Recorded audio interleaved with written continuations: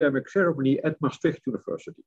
First of all, I welcome Mr. Til Seime. He will defend his academic thesis, The Role of Smooth Muscle Cells in Calcification of Atherosclerotic Plaques. And I will also I will welcome the members of the committee, and I will introduce the three supervisors. And I will welcome Professor Scheurgers. He is Professor of Biochemistry of Vascular Calcification at Maastricht University. Professor Ulf Hedin, he is Senior Lecturer in the Faculty of Vascular Surgery at the Karolinska Institute in Sweden, and Associate Professor Ljubica Perisic-Maltic, Lecturer of Molecular Medicine and Surgery, also at the Karolinska Institute in Sweden. And I welcome also, of course, all the followers of the live stream. And I will introduce the 6 opponents later during the ceremony. Mr. Seime, may I invite you to present a summary of your thesis? Please go ahead.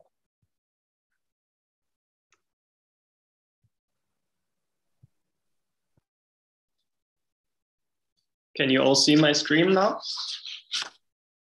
Yes, it's good. Great. So I will start.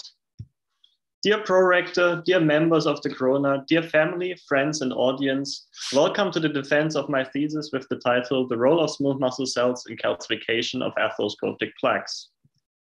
Calcification is a predominant feature of cardiovascular disease, the foremost cause of global mortality. Stroke is the second biggest killer within the group of cardiovascular diseases, causing up to 5.5 million deaths annually. This is still almost double the amount of deaths related to COVID-19 in 2020. Cardiovascular diseases comprise conditions affecting the heart and blood vessels throughout the human body. Within this thesis, we have assessed calcification in 2 pathologies, namely carotid artery stenosis, causing up to 1/4 of all strokes, and aortic valve stenosis. Both can be characterized by lipid accumulation, chronic inflammation, subsequent fibrosis, and calcification, a process called atherosclerosis, often causing lethal complications. But how does atherosclerotic calcification look like? Here you can see the neck computed tomography angiography image of a patient with the highly calcified plaque in the carotid artery clearly visible and almost indistinguishable from the bones forming the spine and the skull of the patient. These highly calcified nodules can later also be seen in the carotid endarterectomy extracted from the patient during surgery. And they can be visualized within the tissue by plaque histology. The formation of calcified matrix can be resembled by stimulation of structural cells in vitro with osteogenic stimuli. This is usually connected to a distinct phenotypic transformation of these cells.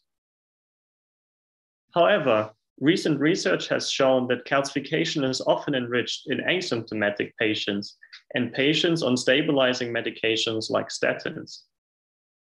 Furthermore, macrocalcification can pose a biomechanically stabilizing factor in comparison to large lipid pools and microcalcification within the tissue. Additionally, smooth muscle cell phenotypic plasticity has been characterized to be a causal driver of calcification progression. These findings highlight the outstanding clinical need for more detailed image analysis and a link to gene expression, as well as a deeper understanding of local plaque biomechanics and their influence on the plaque stability, as well as the need for molecular markers of smooth muscle cell and other structural cell osteogenic transition. By combining analysis of biobank samples, transcriptomics, in vitro and in vivo models, as well as in silico models. In this thesis, we aim to relate the calcification rate to gene expression, investigate novel molecular markers of calcification and osteogenic transition, as well as defining the influence of macrocalcification on local plaque biomechanics, in order to gain insight into cell transformation and disease markers driving calcification, and in turn, disease progression. The starting point of all studies were human biobanks, spanning carotid artery stenosis, aortic valve stenosis, aortic atherosclerotic disease progression, and chronic kidney disease. The samples and data collected within these biobanks allowed patient-related tissue morphology and gene expression analysis. Clinical imaging was further evaluated in more detail by 3D in silico models, and targets validated in vivo and in vitro models of intimal hyperplasia, early plaque formation, calcification, and biomechanical stimulation. The combination of these resources and methods allowed us to relate morphological features commonly considered vulnerable plaque markers to biological disease processes. In the first study, we wanted to understand how calcification could be related to decreased patient symptomatology by relating the morphological feature carotid calcification to gene expression profiles and disease biology. Calcification was classified via CTA imaging and subsequent analysis, and histological and molecular analysis was conducted on the corresponding tissue in order to define a patient-specific transcriptomic phenotype.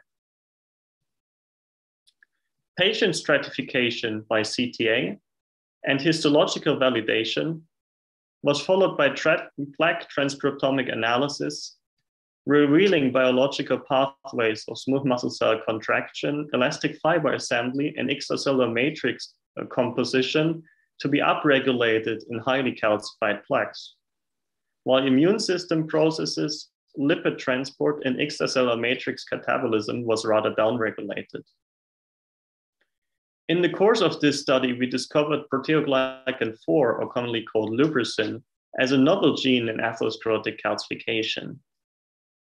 It is a big molecule of over 300 kilodalton with a protein structure resembling vitronectin. However, it has additional mucin-like repeats containing about 170 negatively charged O-link oligosaccharides, which stretch the molecule into a rod-like structure. It is commonly expressed by synovial chondrocytes and has the ability to aggregate, bind to collagen and other extracellular matrix molecules, as well as heparin. In low calcified plaques, we found a wide expression of PLG4 within the extracellular matrix, but especially around CD68 positive cells.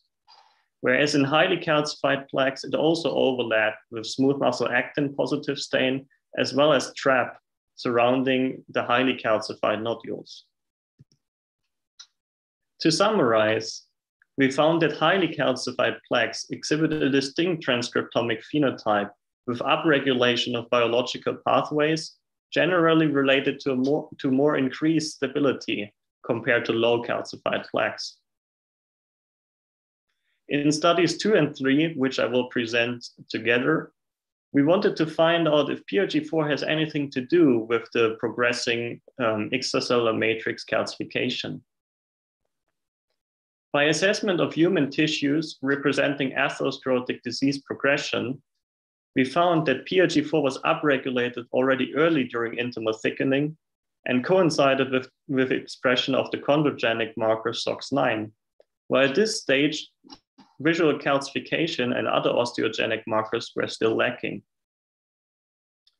Later, it surrounded the forming necrotic core and also overlapped with osteogenic marker RUNX2, as well as in late stages with TRAP positivity, as well as Van Willebrand factor, likely marking extracellular matrix regions of high remodeling surrounding highly calcified nodules.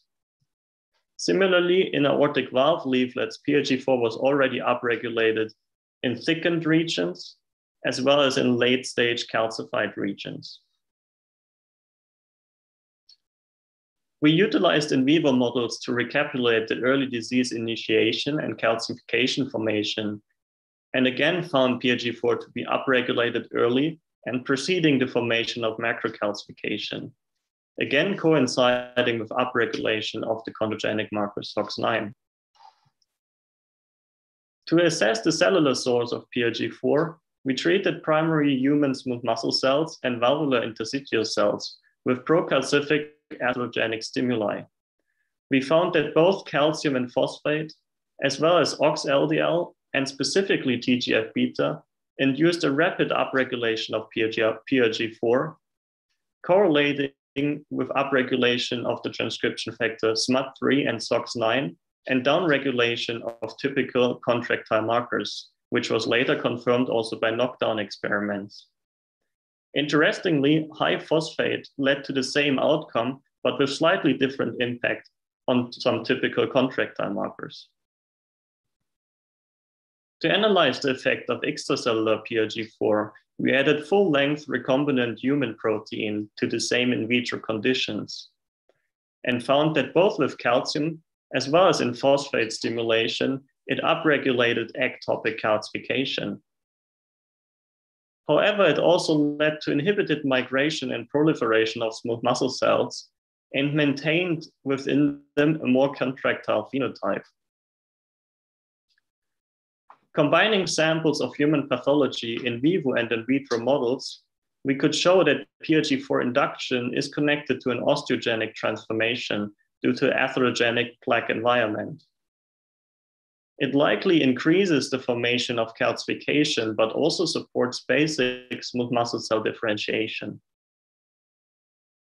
In the final study, we returned to the question of macrocalcification and plaque stability and tested another hypothesis of altered tissue biomechanics within highly calcified plaques.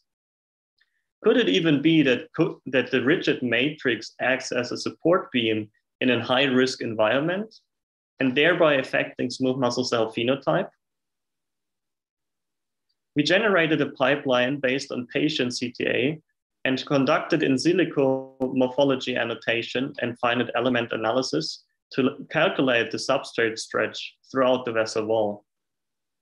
We translated this substrate stretch to an in vitro cyclic stretch model, and finally characterized the smooth muscle cell phenotypic adaptation to gain an insight into the local plaque environment and likely smooth muscle cell condition within the lesion. 3D tissue morphology annotation was conducted via VascuCAD, or how it is now called, Elucid Vivo, and applied to finite element modeling with a focus on calcification. We calculated the principal stretch across 3 sections distal to the bifurcation, which enabled us to follow the tissue stiffness as well as principal stretch throughout the vessel wall. The substrate stretch was then modeled for the matrix component, where a rigid culture plate is the closest to the conditions for cells in direct proximity to the macrocalcification, whereas a soft silicon membrane with no stretch corresponded to cells in close proximity to the macrocalcification and up to 12.5% stretch for cells that are further away from the calcification and closer to the lumen. Applying this model, we found that stretch and biomechanical stimulation support smooth muscle cell alignment and are likely necessary for functional contractility, as cells under stretch expressed much higher levels of myosin heavy chain 11. However, cells under low stretch conditions expressed had higher expression for most cytoskeletal markers, even those that are commonly lost early during transdifferentiation. Interestingly, smooth muscle cells express quite high levels of PRG4 when grown on a soft tissue, whereas they almost express no PRG4 on a rigid culture plate.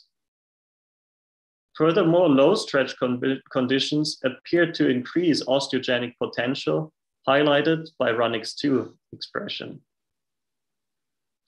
Furthermore, we found that smooth muscle cells were able to cope with calcifying conditions much better under low stretch conditions, while showing rapid apoptosis when combining high stretch and calcification. To summarize, our explored pipeline allows estimation of cellular transformation based on patient CTA. we could show that substrate stretch is reduced by macrocalcification within late-stage lesions, affecting smooth muscle cell phenotype by supporting smooth muscle cell survival, but also osteogenic transformation. This may be the lesser evil in late-stage disease, as increased stretch leads to apoptosis within the atherogenic milieu. To summarize, we have learned that highly calcified plaques exhibit a distinct profile of biological pathways related to a more stable phenotype in late-stage atherosclerotic disease. PRG4 is a molecular marker related to early osteogenic transformation of smooth muscle cells and valvular interstitial cells in response to atherogenic stimuli. It likely contributes to extracellular matrix calcification, but also mediates restoration of more differentiated phenotypes in smooth muscle cells. Finally, we explored a pipeline to link non-invasive clinical imaging to cell biology. With this, I would like to thank again my supervisors for all their support, the whole vascular surgery group for the good times in the lab, as well as the IntraCare Consortium and all the external collaborators for their outstanding contribution to this research. With this, I would like to thank for your attention and give now the work back to the pro-rector. Thank you very much, Mr. Seime, for your clear presentation. The opposition will be opened by the chair of the Thesis Assessment Committee, Professor Schalkwijk, and he's Professor of Experimental Internal Medicine at Maastricht University. Professor Schalkwijk. Thank you, Mr. Chairman. Dear candidate, first of all, of course, I would like to congratulate you and also your promotion team with this excellent thesis, I must say, and a very nice collaboration between Maastricht and Karolinska. And for me, it was a real pleasure to read it, and also impressed actually because of the quality of the work, but also of the relevance of the work. So once again, my compliments for that. So you have said it very nicely, actually, the role of smooth muscle cells in calcification, in atherosclerotic plaques. And you found that also calcification, macrocalcification, is associated with a more stable phenotype of the plaque. So we also know that these, and you very nicely explained that in the introduction, that this can be detected by CT. But we also know that CT can be used as a risk predictor for poor outcome, for cardiovascular disease. And you found actually that calcification actually is linked to a better phenotype of the plaque. So how can we explain that actually? That we can use CT as a kind of a risk predictor for outcome, also based on your results in your thesis. So please. Highly esteemed opponent, thank you for this very nice question. And this is, of course, very relevant. And that's why I pointed out that we need more detailed image analysis, because this is really the point. The risk prediction via CT imaging usually relies purely on the volume of calcification. However, when we also assess the density of the calcification, it has already been shown before that it can be turned around and can actually be used as a predictor for a better outcome. Mm-hmm. And this is really the point, because before macrocalcifications aggregate into sheet-like dense structures, I mean, between microcalcifications, nodular macrocalcification, and sheet-like macrocalcifications, there is a path where calcification can definitely disrupt plaque tissue, whereas the highly dense macrocalcifications that we find in very late stages can actually be a stabilizing factor. So can it also be that maybe some of the microcalcifications can be detected by CT? I have no idea, I'm not expert in that, but is that a possibility? Because microcalcification is actually linked to an unfavorable plaque stability. That is exactly correct. Microcalcification is very most often linked to a negative outcome. However, by definition, microcalcification cannot be detected via CT because the resolution is too low.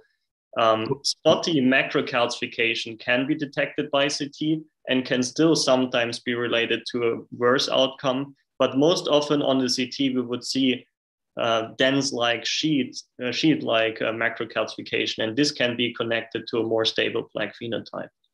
So what are, in your opinion, the best methods, detection techniques to detect actually the calcification in a micro domain? I'm not aware of clinical imaging modalities at the moment that can detect microcalcification. I mean, there is of course a lot of research being done at the moment to use markers or imaging agents to mark the development of microcalcification, but it's not in clinical use yet. Okay. So I think what the best that we can do at the moment is to add to the assessment of volume of calcification via CT, the assessment of density. Okay. Okay. So also in relation to your study, so you have found actually the relevance of proteoglycan 4.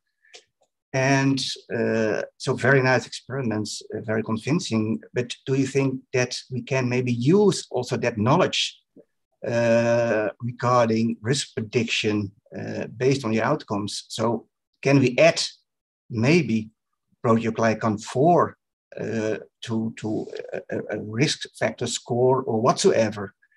Or maybe other phenotypes of the smooth muscle cells as you have found? Have you any ideas about that? So with proteoglycan 4 in particular, the research that I have done on proteoglycan 4 is connected to proteoglycan 4 in the extracellular matrix. So to use it as a biomarker, it would most likely be if it is shed into the circulation by plaque erosion, for example. However, I imagine that the future will look more like that we have a better understanding and more data on the phenotypic profiles, for example, of smooth muscle cells in relation to the image data banks that we have, and that we can connect or relate the non-invasive imaging to a better understanding of the smooth muscle cell phenotype within this plaque, as I showed in this exploratory study, the study 4, the last study that we did. If we have more data like that, we can actually estimate the smooth muscle cell phenotype and the plaque phenotype only based on non-invasive imaging. Okay, so just because of curiosity, are the data that proteoglycan 4 is shedded actually in circulation? I mean, a lot of matrix proteins are shedded in the circulation and can be used for risk prediction. Is the same true for proteoglycan 4? So to my knowledge, there isn't such data yet, and it has been difficult to assess because there are no available ELISAs for PLG4 at the moment. Our collaborator from the Lubris company and University of Connecticut, Tannen Schmidt, he is developing ELISAs, but it is somewhat difficult because the structure is similar to vitronectin, which is of course very abundant in the circulation. So to have an ELISA that is specific for PLG4 has been tough to develop. Okay. Okay, thank you so much. I'm really satisfied with your response. And also because of time, I will give the word back to the pro-rector. Thank you so much. Thank you. Thank you, Professor Schalkweg. The opposition will be continued by Professor Haldo Sen. He is Associate Professor in Molecular Endocrinology at Karolinska Institutet in Sweden. Thank you, Pro-Rector. Dear candidate, I must also express my congratulations to this very nice thesis. I very much enjoyed reading it, the summary, and also the papers that are included in this. As said here, I'm a molecular endocrinologist and looking at sort of the cellular level of signaling, both receptors and also the pathways. And I must say also that I'm very impressed about the different models and the clinical samples down to gene expression analysis. We have used animals and primary cells also. And I will focus on the use of these primary cells. You used primary human carotid as smooth muscle cells, and also human aortic smooth muscle cells. And I was very happy also in the papers to read the limitations part, because cell models, they are very, very nice to use, but you must be very much aware of that they can lead you in the total wrong direction. And you should be careful, perhaps not always to generalize. So I think that was very, very nice to read. I was thinking about paper 3, where you used these primary cells and you looked at the expression of PRG4. Can you tell me why you used several different hormones or growth factors? How did you choose them? So, highly esteemed opponent, thank you very much for the very relevant question. I think you're referring to the first exploratory graph where we used several different cytokines, TNF alpha, interferon gamma, TGF beta, and so on. So these factors were chosen because they all of them have been shown to play a role in atherosclerotic disease or plaque formation and progression. So it was an exploratory experiment to find out if any of these are related to stimulation of PLG4, or if it is really only the formation of early microcalcification resembled by the addition of high calcium and phosphate conditions, which would trigger this stimulation. And we found that some of them did, especially as I showed TGF beta, but also interferon gamma to some extent, IGF-1 in the very early phase, but not TNF alpha, which was surprising because that would be a typical pro-inflammatory cytokine. Okay. Can you exclude TNF alpha from this? I mean, did you have the control for TNF alpha? You mean, can you say that it worked? That the stimulation with the TNF alpha worked on the smooth muscle cells? In the experimental setup you had? Yes, because this experimental setup was used in previous publications where we showed that TNF alpha stimulated an inflammatory phenotypic change in smooth muscle cells. Okay, so you had some sort of knowledge that in this experimental setup, the TNF alpha was sort of working. Exactly. Okay. How did you choose the concentrations? Did you do a concentration curve for each of these, or did you pick it from the literature? Yeah, concentrations in the cases of the cytokines were picked from the literature or previous experiments conducted in our lab where we had good experience with their stimulatory effects. The concentration of the recombinant PLG4 stimulation was picked also from previous experiments that were conducted in vivo and adapted to these levels to resemble something that could also work in physiology. Mm. Okay, so from this you could see that the TGF beta 1 was the most potent, and then you sort of continued with that and looked at the downstream mediators of that.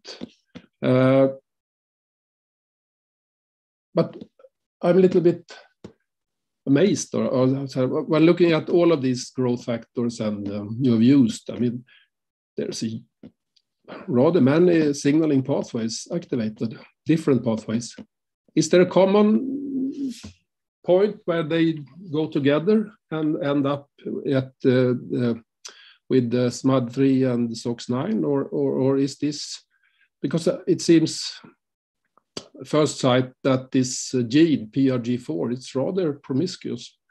It can be activated even by OX-LDL, and it's also a negative feedback also, I think, with PRG4 there. So it must be a lot of signaling pathways and components activated. Have you had some thought about that? Yes, thank you for the very good question. Yeah, I've given it a lot of thought throughout these 4 years how it can be, and my best guess is that PLG4 upregulation is actually a reaction to different kinds of cellular stress. So if it is biomechanical stress, or if it is oxidizing stress, or if it is calcifying stress.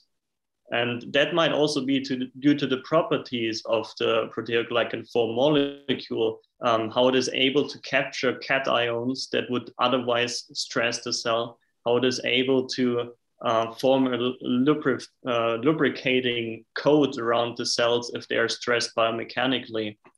And I think the common mediator between the pathways might be MAP kinases. Okay. Because it is known that under different forms of stress, MAP kinases are upregulated in smooth muscle cells, almost typical to cancer cells, and that this might be a common regulator.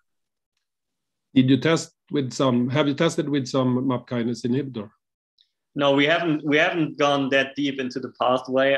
It would be very interesting, but I have to admit that since we found this proteoglycan as a fresh gene in atherosclerotic calcification, I started pretty much from scratch. So I would love to have another 4 years to figure out all the details.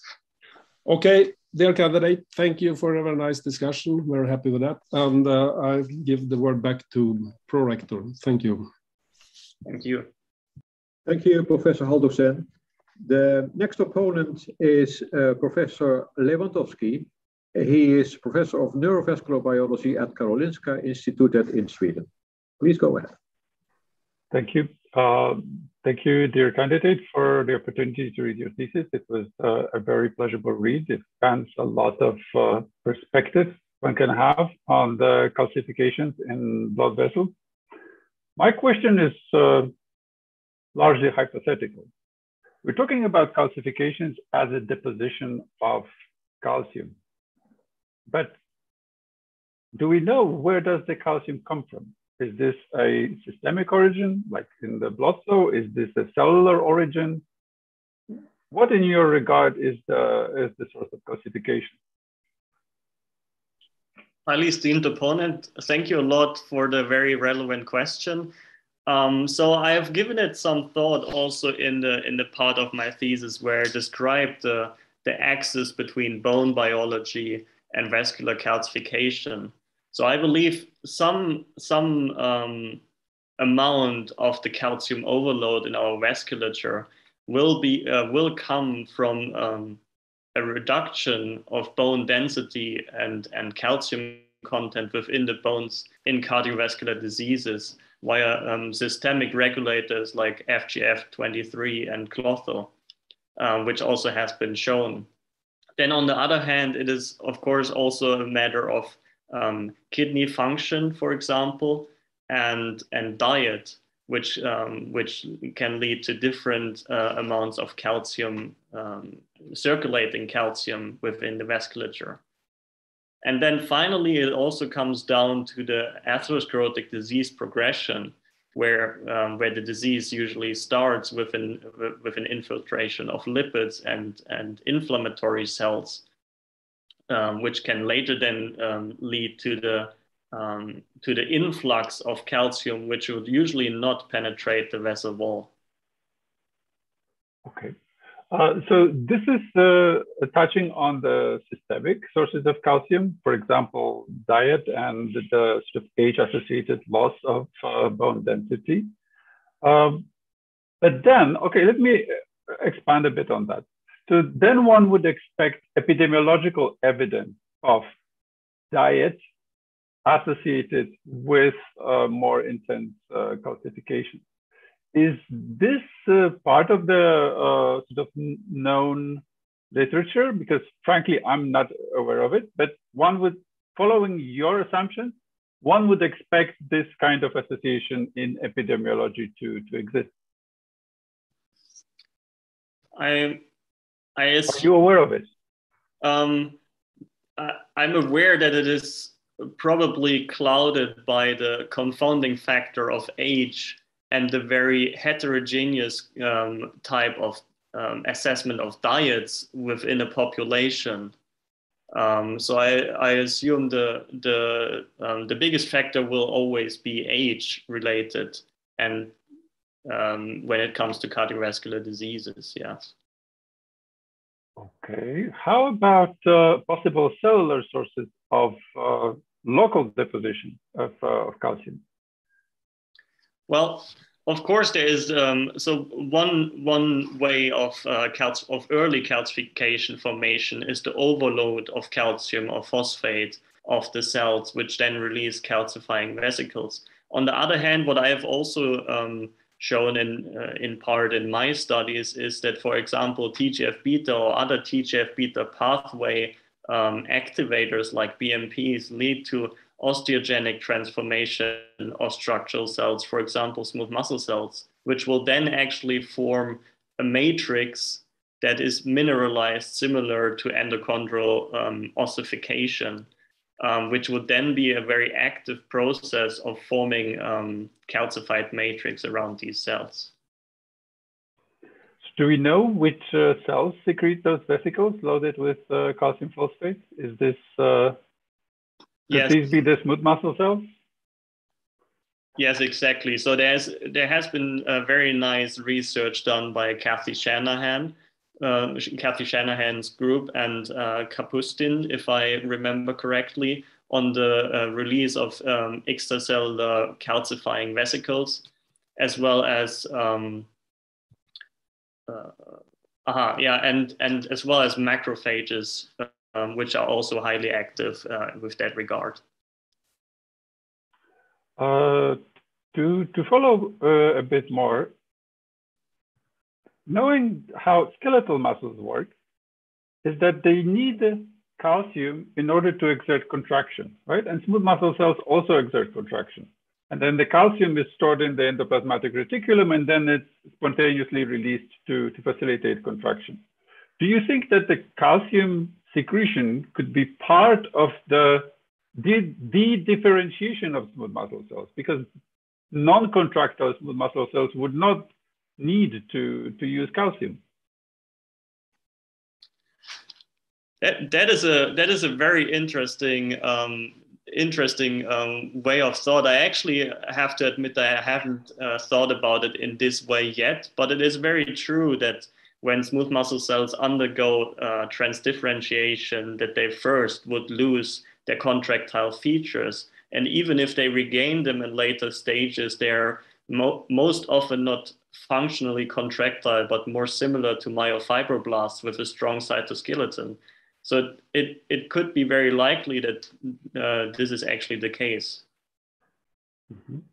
So that, following that assumption, the fact that we have calcifications in smooth muscle or in vessels in general would be a consequence of the de-differentiation of smooth muscle cells, release of the unnecessary calcium, not necessary for the contractions anymore. So it would be kind of a bystander effect as well of the de-differentiation of smooth muscle cells. You may give a short answer, please. Yes, 1 minute left. Yeah, thank you. So we know that calcification is usually a follower of the infiltration of lipids and inflammation, which leads to initial transdifferentiation of smooth muscle cells. So the way that you put it is, it is quite likely. However, it is not quite a bystander because it has severe effects for the later progression of the disease. Okay. Thank you very much. I'm very satisfied with the answer, and I give the word back to the prorector. Thank you. Thank you. Thank you, Professor Lewandowski. The opposition will be continued by Professor Malmström. He is Professor of Biochemistry and Matrix Biology at Lund University in Sweden. Professor Maastricht. So, Pro-Rector and candidate, I'm happy to have it possible to read this very interesting thesis. I am a connective tissue biochemist, and I would like to focus a bit on lubricin. Could you tell me what is the structure of lubricin, or PGR4 as you call it? Are you referring to the to the amino acid structure, or to I'm interested of was that next opponent will take. I will look on the carbohydrates. Oh, I'm sorry, highly esteemed opponent. I forgot to address you properly.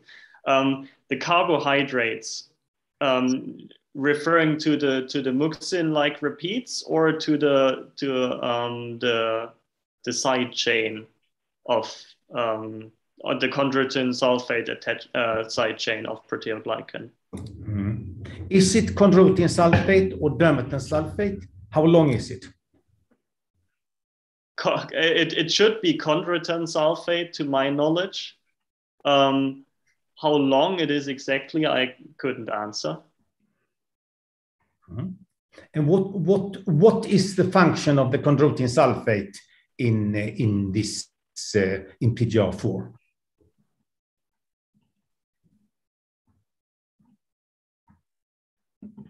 I don't know specifically. Okay, let's go to the mucin. There are lots of mucin. It's extremely highly glycosylated. What function do you think that had? So on the one hand, I believe that this part of the molecule has the biggest function in mediating its lubricating ability. So as they are negatively charged, it will bind a lot of water and thereby have the lubricating function.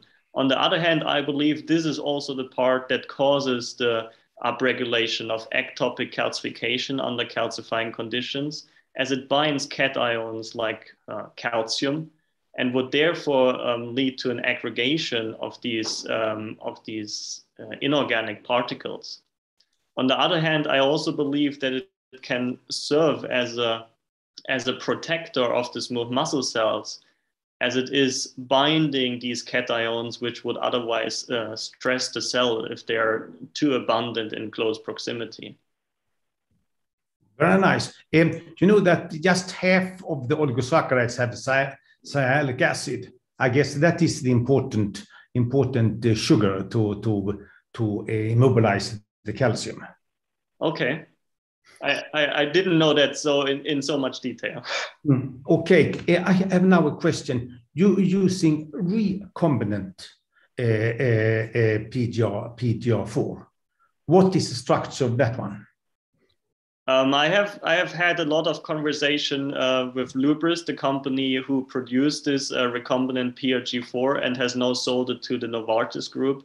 They believe it is the fully glycosylated form, also with the post-translational modification that is happening when this protein is trafficked out of the cell. This is as much information as I could get. Very interesting. I thought it was extremely difficult to make recombinant macromolecules with the sugar on, but I tried to look at those. I haven't seen the data, but that seems to be the case, because this is very important for your future studies. Exactly, yes. Very nice. If we look on I'm still interested of the oligosaccharides. We claim that PGR4 influences migration and proliferation. How does that occur? I believe that could occur via the binding of heparin. Okay. And as well as maybe in a similar way as aggrecan and versican can impact proliferation and migration of smooth muscle cells, which has been shown in connection to atherosclerotic disease progression. Nice. Heparin, there is no heparin in the tissue. What does it bind to? It's a connective tissue biochemistry is the question, of course. So, I mean, first of all, I would say I believe the heparin would most likely come from mast cells within the plaque tissue, as there are quite a few mast cells accumulating in the plaque tissue, which can release the heparin. And it binds to the only intracellular proteoglycan, which is serglycin. I thought that the important interaction with the various heparin sulfate, synthicans, glypicans, perlecan, aren't they the important interactors with in this case? Interactors with what you call the heparin binding part of the lubricin. Aha, that might be very true as well, since it has the ability to bind to other extracellular molecules. That might be true. Yes. Mm-hmm. So it's very complex molecule. You claim also in your thesis that it is of importance for CD44 activation and TOL2 and TOL4 interaction. How do you look on that? How does it occur? What happens?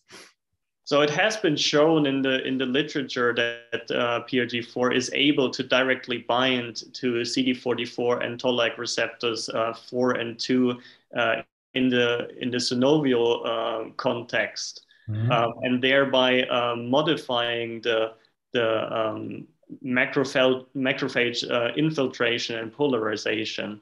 And I think it has a similar role in the atherosclerotic plaque. At the moment, we are in a collaboration with Eric Beeson and Olivia in Maastricht as well, who are characterizing this function on macrophages. We unfortunately haven't gotten around to analyze the function on smooth muscle cells, but smooth muscle cells also express TLR4, for example. So I believe that there could be a specific binding. Okay, thank you for very nice questions in a difficult area. Thank you. Thank you very much, Professor Malmström. The next opponent is Professor Nilsson. She is Professor of Vessel Wall Biology at Lund University in Sweden. Thank you so much for the introduction, Pro-Rector, and dear candidate. I have some questions about your figure 5 in the summary of your thesis.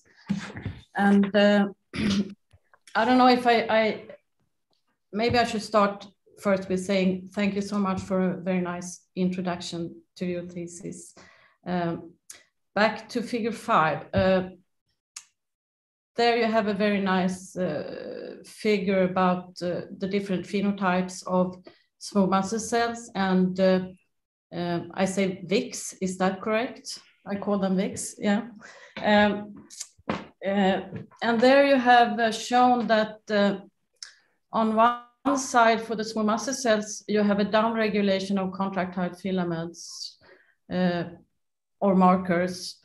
On the other hand, you have an upregulation of cytoskeletal markers in the VICs.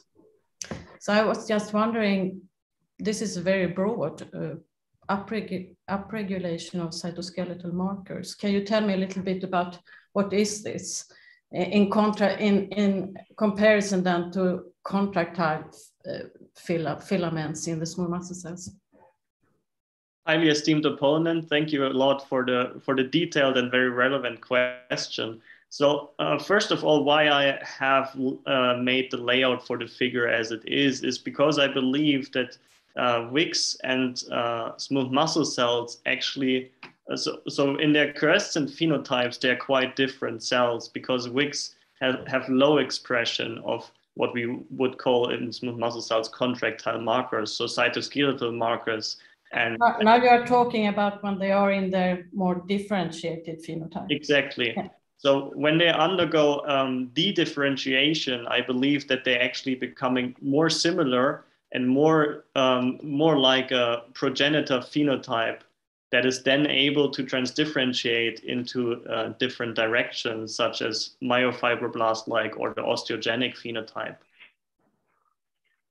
So they are actually becoming more similar, and to become more similar, it would mean that contractile smooth muscle cells would downregulate cytoskeletal markers, and VICs would upregulate cytoskeletal markers. So when you look at an activated smooth muscle cell and an activated VIC in the microscope, when you grow them in culture, can you distinguish between these two cell types, or can one consider them as almost the same cell? You mean from morphology or with specific stains? Morphology in the first hand, when you look at the cells in the microscope.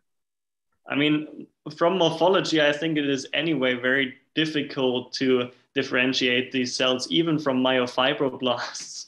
When they undergo transdifferentiation, they become all very plastic, and even just growing them for days and weeks, they would change quite a bit.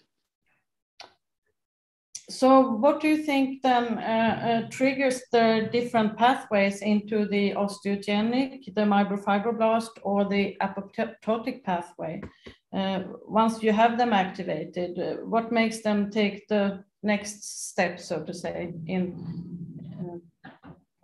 I believe it is on the one hand different signaling molecules. So I believe the myofibroblast-like phenotype would most likely be triggered by the TGF-beta pathway signaling, whereas the osteogenic phenotype might also be derived from the myofibroblast phenotype, but it is most likely more related to high calcium and phosphate stimulation, triggering the release of calcifying vesicles, which is actually quite similar to the extracellular matrix mineralization, which is done by osteoblasts, and thereby they become more similar to osteogenic cells. While the apoptosis is usually triggered by an accumulation of cell damage, and recent publication from Kathy Shanahan has shown that the accumulation of DNA damage is actually also related to an upregulation of RUNX2. Thereby, I guess I make the picture not more clear, but I just show that that there is a transition between all of these phenotypes. I also had some questions about your methods in paper 3, the animal models. So I was just wondering what time points you have used for the mouse and the rat model. When did you sacrifice the animals after the injury?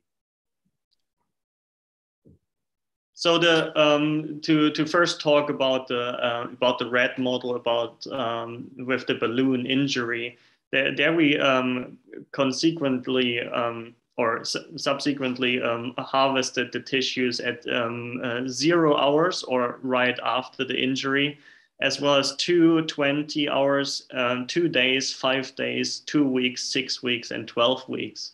So it is quite a complex and extensive experiment. Yeah, and you write in this paper that the calcification is a late stage feature in plaques. So my question here was, why did you choose these very early models how did you think when you choose these two models to study your question? So the rationale was that we wanted to understand if PRG4 is really just related to the calcification, or if it is actually a reaction to cellular stress that is inflicted earlier before the calcification happens. And with these models, we were actually, we had the first hints that PRG4 is expressed much earlier before the calcification happens. And then by the means that we had already discussed, may induce ectopic calcification. Thank you so much for your answers. Thank you. Thank you, Pro-Rector. Thank you. The following opponent is Dr. Achten. He is assistant professor at Maastricht University. Dr. Achten. Thank you, dear Pro-Rector, dear candidate. I'd also like to congratulate you on a nice piece of work that you have presented here, and also like to congratulate your promotion team on this. I'm a protein chemist working on vascular calcification as well, with a particular interest into post-translational modifications of proteins. Now, my own focus lies on MGP, which is a very small protein compared to your massive proteoglycan 4. But I see a lot of parallels in your research and mine. I'd like to discuss a few of those with you. I'd like to follow up on the questions that Professor Malmström has asked, but then focus on the protein side of proteoglycan 4. So could you first start by elaborating a bit on the protein part of the structure of proteoglycan 4? Yeah, highly esteemed opponent, thank you for the nice question. So the protein part of the of PLG4, as I had already mentioned briefly, is to some extent similar to that of vitronectin, actually to about 40%, which includes a somatomedin B-like domain on the N-terminal end of the protein, and the hemopexin-like domain on the C-terminal end of the protein, and then the muxin-like domains in the middle, so to say. So these domains enable the protein to, on the one hand, aggregate, for example, form dimers, but then also to bind heparin, which we had already discussed briefly before. Yeah, very nice. So you've already referred to the post-translational modifications, and I was quite intrigued by the comment you made in Professor Malmström's questions, when you said that there were post-translational modifications other than glycosylation. Did I hear that correct, or is that not correct? That is indeed correct. So to my knowledge, there are at least two possible post-translational modifications that are happening while the protein is trafficked out of the cell. So firstly, the first 21 amino acids are cleaved either during or after secretion, most likely during the secretion of the protein. And that is on the N-terminal end. And then there is a cleavage site actually specific for PCSK6. I don't know, you might have heard about it in relation to atherosclerosis as well, which happens at about 1,306 and between 1,306 and 1,307 amino acids. Right. Do you know, so if I make the parallel to MGP again, so in my research, the very tiny protein that I use is very heavily influenced by a small modification, namely carboxylation of MGP. And even missing one can lead to deleterious effects on the protein's function. Do you know what the relevance of the post-translation modifications is in proteoglycan 4? For example, if we would have a fully deglycosylated proteoglycan 4, would that still function in your opinion? If it would be fully deglycosylated, I believe a lot of the functions or effects that, I mean, on the one hand, functions that it has in joints and the effects that we see in atherosclerosis wouldn't be there, I believe, because they are mainly driven by the glycosylations. Yeah, short answer to that. I don't think so. So as I told you in the beginning, I'm a protein chemist, and I synthetically make proteins. So I can make proteins up to 200-300 amino acids, hypothetically. If we were to collaborate in a follow-up of this study, and we look at the structure of proteoglycan 4, what part of the protein would you like me to make so that you can continue your research and look more into the mechanism of how proteoglycan 4 influences calcification? So I would be very interested, and I think some people in my lab would be happy about that too, to understand what the cleavage site for PCSK6 at like closer to the N-terminal end of the protein is actually doing, because it has been published years ago that this site exists, but nobody knows what happens. And since recently PCSK6 has been implied to be an important mediator of atherosclerotic disease progression, it would be very interesting to know what happens when it cleaves PLG4, which also seems to be quite important in the atherosclerotic plaque environment. Yeah, thanks. And then finally, I was quite intrigued by your proposition 4 of your thesis, which says that the endogenous PRG4 expression is connected to an osteogenic phenotype, but extracellular PRG4 mediates positive effects. So if you would, I've seen that PRG4 is used therapeutically. Would you rather add a full PRG4 protein as a therapeutic, or would you take domains to elicit the positive effects that you list here in proposition 4? That is a very interesting question. I can't definitely answer it because I haven't quite studied to that detail which. I will just briefly answer this question.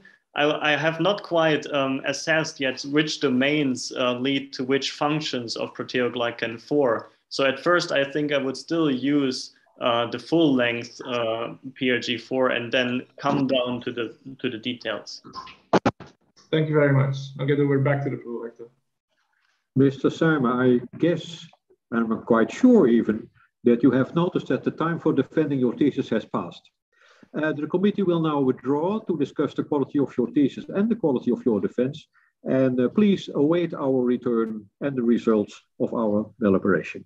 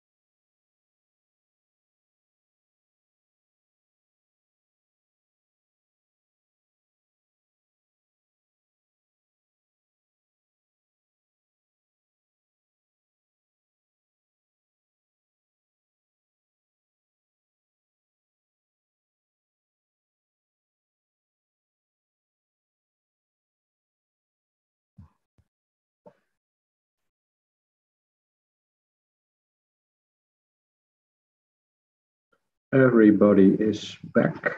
Yes. Mr. Seime, the degree committee here present online has assessed the quality of your thesis and the quality of your defense.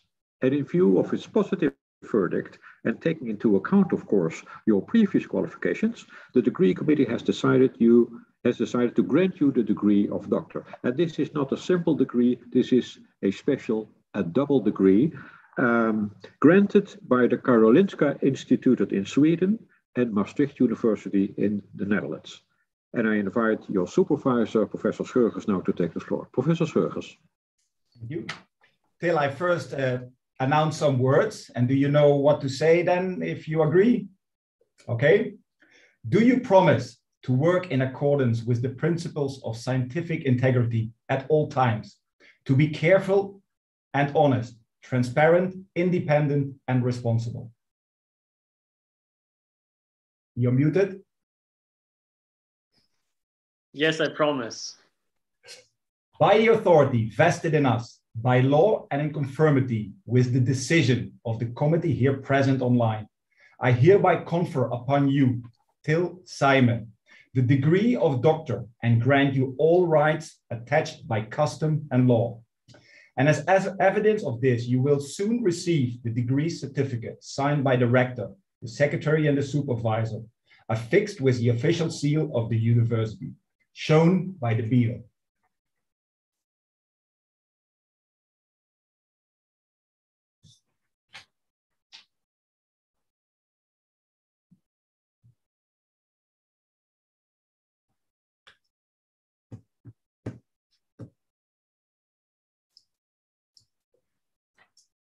Dear Dr. Seime, dear Till, I have the right, as your promoter from Maastricht, and the honor to congratulate you as the first person with this fantastic achievement.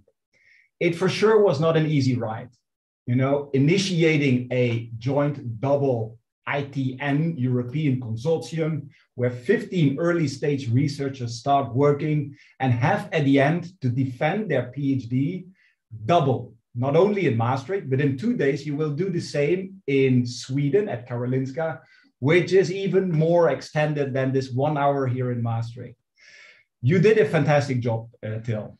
I had the honor to host you a few months at the very beginning, even pre-COVID-19. We didn't even know about this terrible virus, but you came to Maastricht and you really made a success out of that. I have to admit, and I also want to congratulate you with that. We had already a fantastic collaboration with Karolinska, and you extended that to the group of Professor Heden and Dr. Matic. And this is not the end of a collaboration, but for me, it's just the start initiated by you. And for that, I really want to thank you. The laudatio now will be given by Professor Heden and Dr. Matic, because they supervised you from very close by. So I now give the word and the screen to Professor Heden. Thank you very much, Professor Schurgers. Dear Till, congratulations to a fantastic performance, and congratulations to us for having you for these years. This is not the end, it's the end of the beginning, I believe.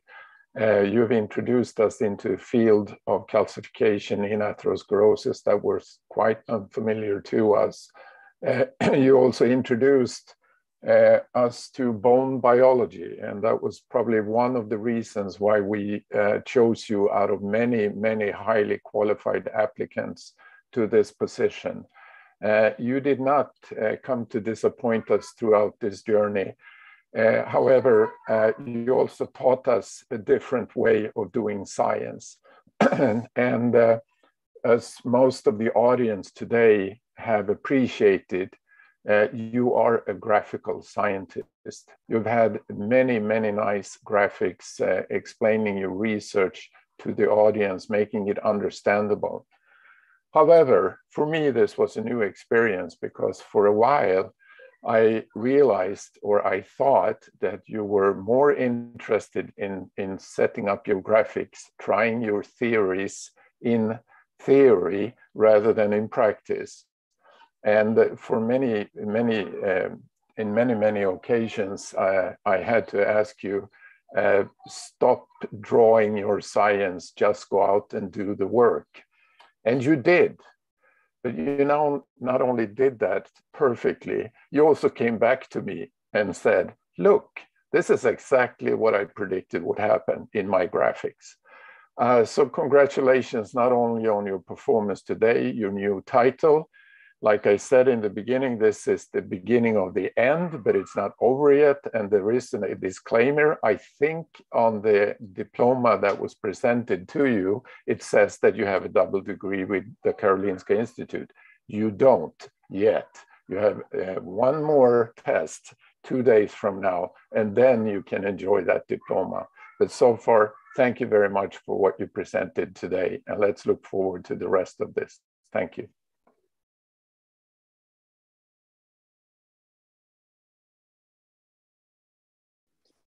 Dr. Matic, may I give you now the word as well? Thank you, Dr. Sjorges. Well, I will try to be very short, but of course, my experience with Till was very intense and close from the very beginning. So Till, first of all, please accept my warm congratulations on the excellent performance today and on reaching the PhD degree that we discussed 4 or 5 years ago, sitting back, you know, when you were just interviewing for this position, sitting back in our old building before the moving to the new building. So over the years, I have had the pleasure to supervise you on a daily level and enjoy all of the intellectual discussions with you, which I think today were very obvious to the committee members and to your other supervisors as well. And this is really something that characterizes your personality and your approach to science, and something that we also have discussed a lot. The need to understand details, the need to discuss details and concepts before going to the lab and doing them.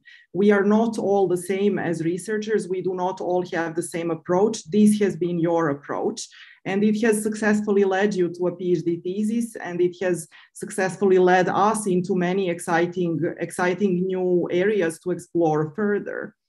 I will maybe in the end just add that I have had the pleasure to teach you about the structure which you have thanked me about already in some nice acknowledgements, meaning that from the very beginning, Till was not the kind of person that would make plans, take notes, and respect any kind of structure at all, in fact. So this has been my pleasure to teach him, and I'm glad I think we have reached that deliverable as well after so many years.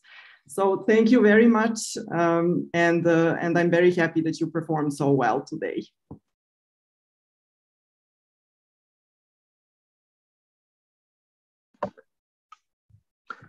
Esteemed Dr. Seime, dear Till, it's my great pleasure to congratulate you with your doctorate and the honor you have required. And I do that also on behalf of the Board of Deans of Maastricht University.